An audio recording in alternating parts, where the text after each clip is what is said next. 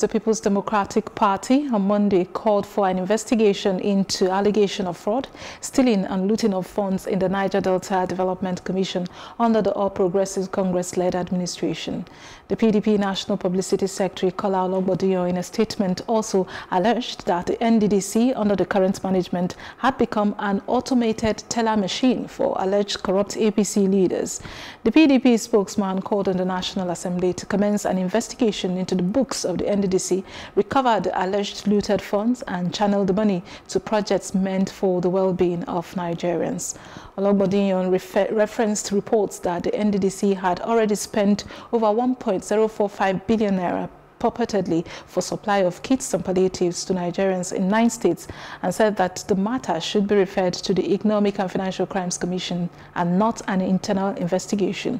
He stated that the PDP invites Nigerians to observe that top officials appointed by President Muhammadu Buhari to oversee the NDDC include individuals with corruption charges from their previous public assignments, including as state governors. And joining us live is Daniel Bwala, who is a special advisor to the Deputy Senate President on legal and constitutional matters, to take a look at this conversation. Good afternoon, Daniel. Good afternoon. Thank you for having me. Thank you for joining us. Is this cause for concern, the issues at hand, since the reality of COVID-19 does not seem to hit home until we know someone who is infected with it? Well, if it is in reference to the Niger Delta, I think that it is obvious. Government is continuum, one. And then number two, when it comes to transparency, it doesn't matter if it is demanded from PDP or demanded from APC. I'm not saying that to join issues with what Ologbondiyan said from the PDP end. So whether there is a letter or a press statement issued from their own end for the probe of NDDC or not, APC is already taking the stride, which is the reason why the president took the particular initiative of looking into the Niger Delta and causing the forensic audit. The problem we have now is that the constitution of the committee for the forensic audit is faulted right from the beginning. Individuals that you can see all over the media have questionable character as alleged in the media space. Allegations left, right, and center are now manning the Niger Delta Development Commission for the purposes of forensic audit. And then on the other hand, you will see that the mandate given to them by the president was to go and cause forensic audit. But then you read over the news and in social media that they are going beyond forensic audit to awarding of contracts. And in some cases, they said receiving kickbacks for payment of contracts that either were partially executed in the past or even not executed at all. And then people are being paid. So in the midst of these momentous allegations, I don't think it is necessary or right for the president to continue to have them operate. And especially because the National Assembly is currently probing the NDDC in the same way that they are probing other agencies of government pursuant to the provision of Section 88 and 89 of the Constitution that gives them power to look into activities of agencies of government. So now that the NDDC is being probed, I do not think it is right for the IMC, who already are alleged to have committed certain infractions, to continue to function in their forensic or dependent examination of the matter. Now, what's the procedure for addressing what would be a significant crime against the Commonwealth at a time when the nation is struggling to loan money to cover up for the deficit occasioned by the pandemic? Right. So I think that the right thing to do whenever, and this is common standard everywhere and in any profession, if you are being probed, you are expected not to have the grip of what you are running, so you don't interfere with the procedure or for the process, interfere with the processes of the probe. So the president, in my view, can politely ask the IMC members to stay clear of the books since they are being investigated. Alternatively, they are to appear before the Senate committee for the probe and respond to all of the questions that are put to them, inclusive of the questions flying all over the social media regarding, for example, award of contracts, embezzlement of NDDC, receiving of kickbacks, interference with the books, suspension of individuals. All of these things are matters that when they appear before the Senate committee, they are expected to answer. Now, I'm not a senator.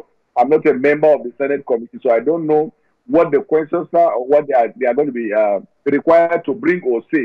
But this information that they keep brandishing in the media, trying to prejudice the investigation by the Senate, to me is uncalled for.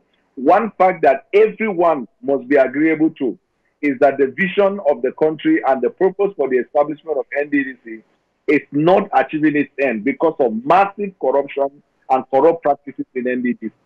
And I think it will not be fair and just to the people of the Niger Delta that although a commission is created to cater for their well-being, but all through these years with the kind of money that the NDDC has either disposed, used, utilized, or received from the government for airports, that nothing can be seen as the translation of the project into the lives and the well-being of the people of the Niger Delta.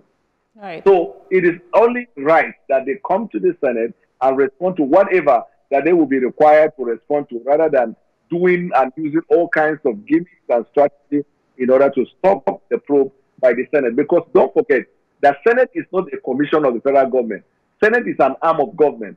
And so even if you have any other assignment given to you by any agency of the government, the call by the Senate supersedes and overrides that, because that arm of government is taxed constitutionally with the power of probe. And it is proportional to their power. They have done that in Internal Affairs Ministry of Humanitarian. They are doing that with different agencies of the government. So it is not a probe that is anchored or focused only on NDDC. They are looking at the entire agency of government. But this is the time for NDDC to come clean. And it is only expected that in the circumstance that they come and respond to the questions. Nobody is above the law. And I expect that Mr. President will actually ensure that these people come to the Senate and respond to the questions that have been asked. If they are able to defend it, that's okay. But if they are not able to defend it, I don't think it will be right for the country and for the people of the Niger Delta that these people continue to man the affairs of NDDC, not meeting the objective of government. Who is to be held accountable in the scheme of affairs? What is going on, if we ask you? Well, first of all, the IMC is an interim management committee, but the NDC itself is under a ministry that is headed by a minister of the Niger Delta. The minister of the Niger Delta, in my view, ought to ensure that NDC submits to the probe and he is not to undermine it. And secondly, whatever goes on negatively, because for example, if something positively happens, it is the minister of the Niger Delta that will be appraised for bringing about a change or reform in NDDC. And if something is going wrong, certainly the ball, the stop on his deck. So he will be held accountable. And if he fails also to function, you see, the president will be held accountable. That's how the chain goes. IMC is supervised by the minister. The minister is under the presidency. So that is why, and some of us who are supporters of this government will not want a situation where the presidency is not seen as actively involved in ensuring that the vision is translated by ensuring the probe is carried out. Because you hear 20 billion, 40 billion, and you are even hearing that it is 80 billion that was mismanaged. When they talked about COVID-19, you hear the amount of money that is being spent. When you hear the money, they say they raised for, is it for the training of, is it mechanics or something? The welders. All kinds of figures are flying all over the media. So when you have this kind of situation right on your head, it is nice if you think you're right. He who comes to equity must come with clean hands. When you see them all over the media, the IMC members, for example, talking about they are fighting corruption in NDC, I think they should welcome the idea of them appearing before the Senate. If you have issues against individuals in the Senate or in the executive, go there and expose them. But you must succumb to the probe. And if you fail to do that, the Minister of the Niger Delta will be held accountable. Right. Thank you so very much, Bwala, for your time with us on News on the Hour, and keep safe out there too. Thank you. My pleasure.